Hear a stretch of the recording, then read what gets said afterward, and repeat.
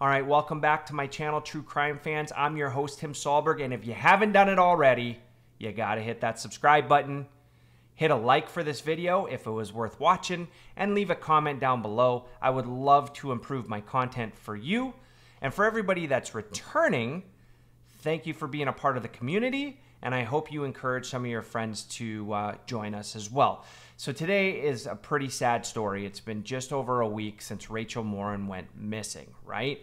Now they've recovered her body, and the detectives have said that it was a violent crime. She died in a violent way, but she did fight back. Now Rachel Morin is the 37-year-old mother of 5, and she went for a walk in the Mon Pa Trail of Bel Air in Maryland.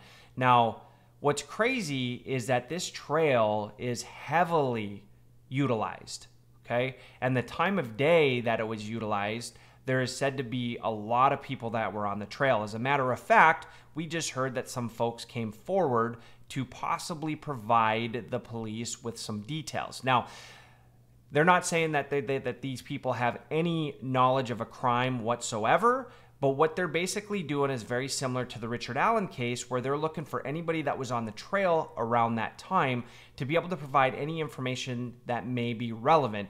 Now, these people might not even know they have relevant information.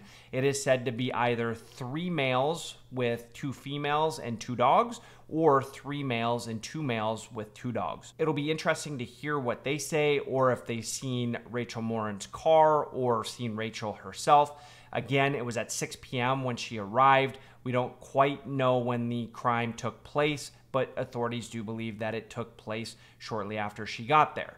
Now, we also know that Richard Tobin, her boyfriend, has come out and stated that he had nothing to do with the crime, but in most cases, the police typically identify the boyfriend or husband or the people that are close to the victim as a person of interest. Not a suspect, but a person of interest. At this time, the authorities have not done that yet. Okay, we're going to get back to Richard Tobin in just a moment. A couple other things that I want to note that, you know, a couple of clients of Rachel's did say that she's usually upbeat and that she loves her kids, talks about her kids a lot. She had 5 children. Now, the client does go on to say that the past week or so when she was coming in and she was doing house cleaning, she was distracted. Now, does that mean anything? I don't know. It could just be something that the client was picking up after hearing the story. Could be something that they noticed. It could have been work related. It could have been personal. May not be related to her crime, but it may be related to her crime. Either way, it was a pretty interesting fact that you can read, and that was one of her clients that was a client of her house cleaning business. Another couple facts that I think are notable.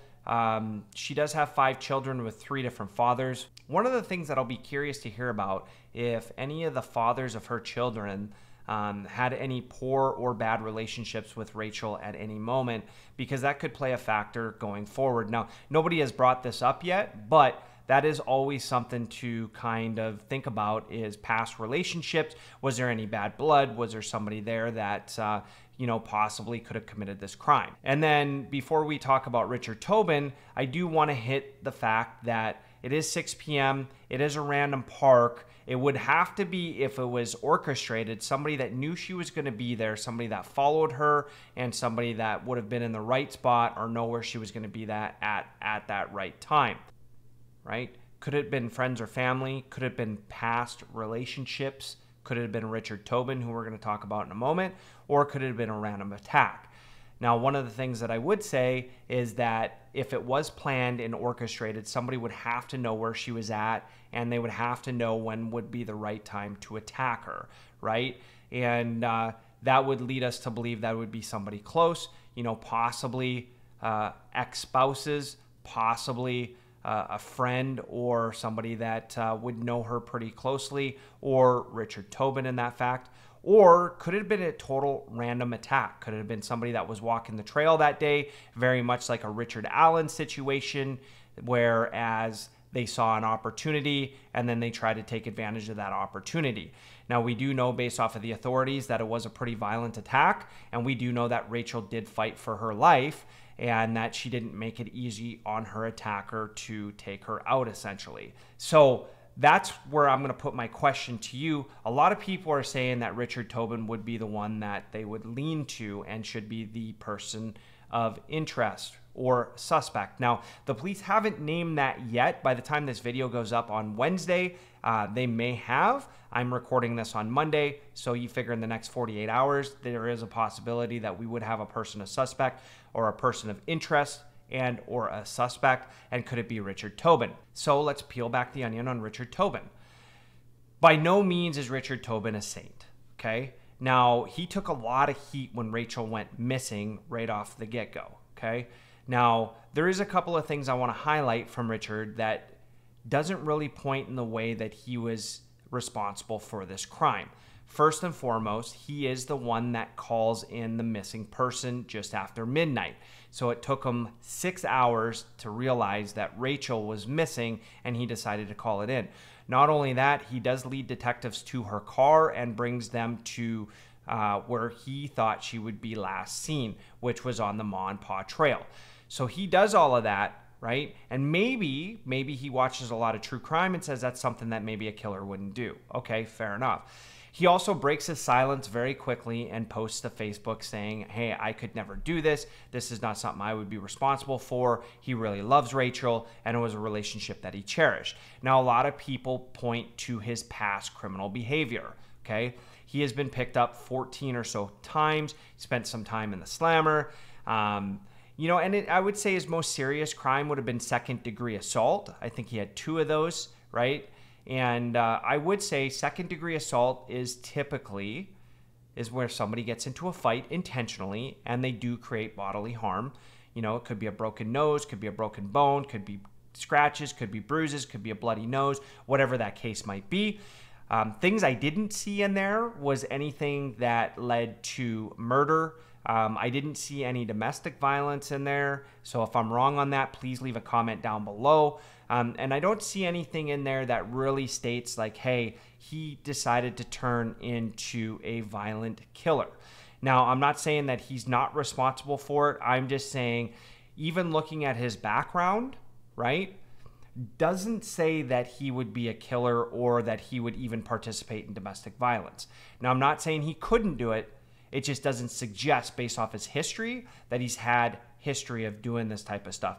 Now, what his history does show is that he does get into momentary lapse of judgment and that he definitely wasn't an angel growing up, right?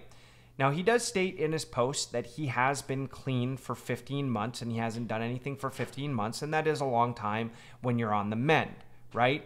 And what would really be his motive to killing Rachel, and why would he wait until she was on the trail to do it? Would this be an elaborate scheme? Would it be much like Brian Koberger, where he thinks he's smarter than the system? He decides that he's going to call it in early because that's not typically what happens. He decides he's going to bring the police to the evidence and show them where she was last seen, aka Rachel, making a post and breaking his silence early, right? Talking about his background. Why would he do all of that if he committed the crime? And then the last question I have, why would he do it on the trail where there's so many people that could have saw him? Now, we're going to hear a lot more information that's going to come out over the next couple of months. Hopefully not like the Richard Allen case and it takes 5 years to figure this out, because that seems like a long time. But are we going to find out that Richard Tobin was a part of this, or was it a random attack that somebody took part in? Okay, that's a lot of information to uncover. And what's even worse is now you have 5 kids from ages 8 to 18 that no longer have their mother. Each one of them now has gone to live with their respected fathers, but they're never going to get to see their mother again. And they're going to have to hear about this on the news, how she died, how she was found, all of that stuff. And we just don't know why yet. So my inclination is saying right now, it is looking like it is a random attack. But there is still some senses back there that says Richard Tobin needs to be vetted, and he needs to be vetted multiple times. Okay? So they need to interview him multiple times and then see if he's got an airtight alibi, right? Especially for those 6 hours. Where was he at? Where was his phone at? Was there any curious movements or anything that could show up that might suggest that it was him? If they can take all of that away, I would say it probably leans towards a random attack. So based off of that, I want to hear from you folks. If you stayed this long on the video, please hit that subscribe button. We want to continue to grow. Our goal is to get to 1,000 this year, and I know we can do it, especially with the community that we have. We've worked really hard on all of our videos this far, and I hope that the entertainment value is to your liking and to your standards. If there's something else you would like to see in these videos, please let me know. You can reach out to me directly. You can leave a comment down below. And on that note, I hope everybody has a wonderful week, and we'll see you back here with a new video next week.